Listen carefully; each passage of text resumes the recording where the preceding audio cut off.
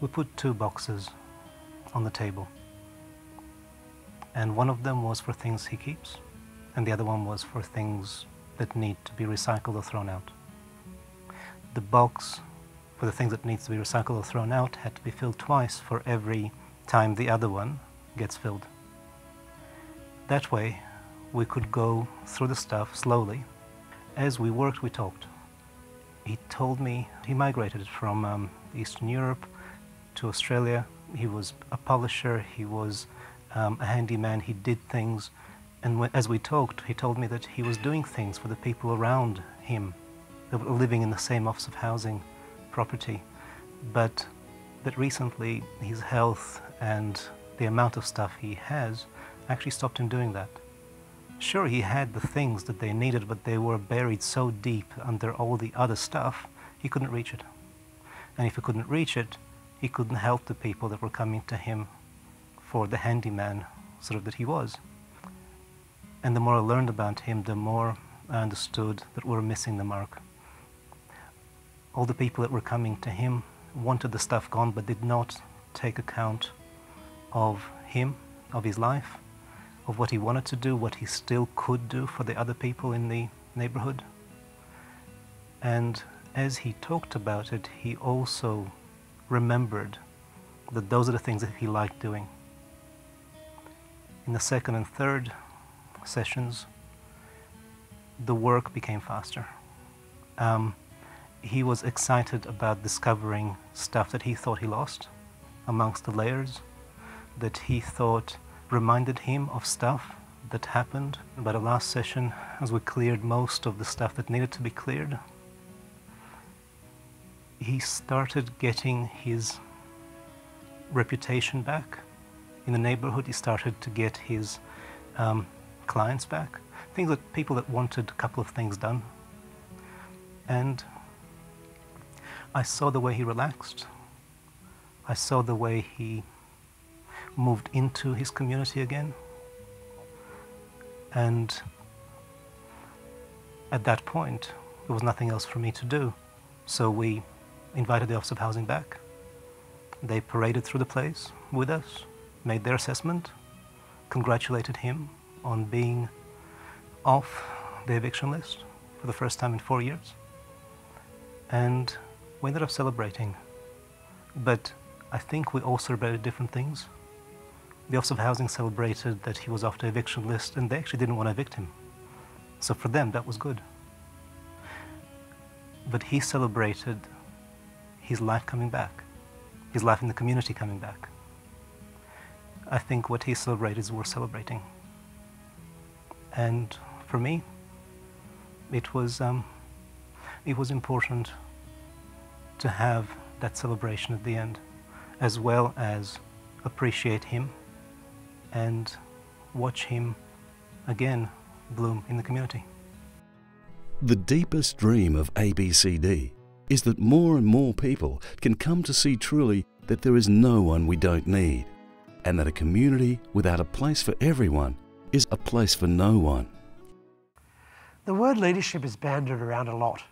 We make assumptions that we understand what we mean by leadership or being a leader. Even when you read many of the books specifically written on leadership, they don't often define it, or define it halfway through the book. I want you to take a couple of minutes now to discuss what leadership and being a good leader means to you.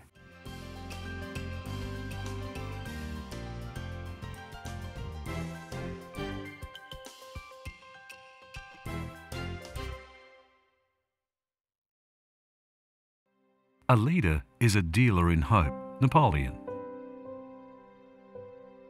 Leaders don't create leaders, they create more leaders. Tom Peters. A leader's task is to open doors and windows.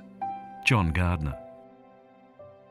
If your actions inspire others to dream more, learn more and become more, you are a leader. John Quincy Adams. I'm sure many of you have heard of Gandhi. Gandhi, as a young lawyer, found himself in South Africa, where he helped South Africans with a subcontinental background to gain political and human rights. On his return to India, he hastened the fall of the British Empire and was instrumental in the establishment of an independent India and Pakistan. Gandhi is acknowledged as one of the great leaders of the 20th century. Yet, he never held a position of authority. He was never the president of a country or the head of a social or political party. You don't have to be in a position of authority, a prime minister, a CEO, a manager, or a minister, to exercise leadership. Gandhi had followers and was able to get things done. The particular type of leader I would like to discuss now are what we call connector leaders. These are people who exist in every community who may or may not be in positions of authority, but are respected by other community members and are able to mobilise people and other resources. Alinsky, the famous American civil rights activist, said that people who don't have followers aren't leaders, they're just a person with an opinion. John McKnight says connector leaders often have the following characteristics. They are capacity focused, seeing the gifts, potential, interests, skills and contributions of older people and how these strengths could be used to introduce people to community life. They are well connected in community life and use their networks to create opportunities for older people to contribute and be involved in community. They are trusted by community and therefore find opportunities that may not be available to service providers or others not known in the community. They are optimistic about the community's willingness to accept people and therefore expect people to say yes when asked to include a vulnerable person in community activities. Effective community linkers know that for people to be embraced fully in community, they must be able to let go and leave the person to develop new relationships. In your group, take time to explore the connector leaders you know.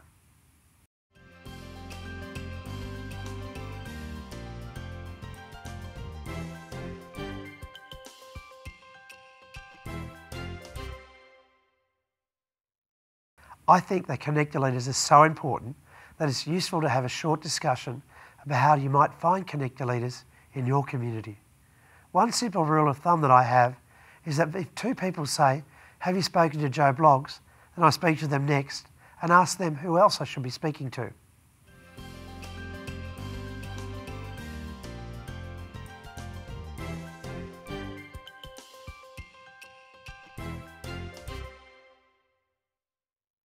Here's a few things that people have said in other building belonging workshops. Old people are often community connectors. People in the newspapers a lot. Hang around places where your community is. Find people who are on lots of committees. Ask, ask, ask, ask, ask. The reason we've spent so much time exploring connector leaders is that they are one of the great assets of community building projects. They can facilitate the development of relationships, harness people and resources towards the goal of inclusion. So practically speaking, if you want to start to engage the community, you need to find the people who others follow and have access to information and resources in the community. These people are often the place to start. Given the task of rejuvenating a region and the choice of $50 million or $2 million and 20 committed local leaders, we would choose the smaller amount of money and the committed leaders.